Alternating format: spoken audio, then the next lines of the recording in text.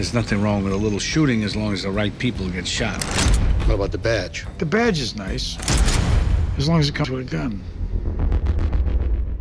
Curtis Jackson, better known as rapper 50 Cent, stars opposite Robert De Niro and Al Pacino in the movie Righteous Kill, which hits theaters this weekend. Jackson talked about his character in the film.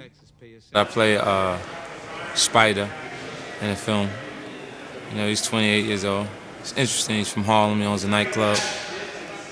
You know, real entrepreneur with the wrong direction. He also talked about working with De Niro and Pacino thanks to director John Avnet. But this is amazing. You know, I mean, Robert De Niro, Al Pacino. I think the last thing they did was Heat together. And that movie was such an event to have them together in that I was really excited at the opportunity to even go meet John at that point. You know, I went and sat down with him and talked about it.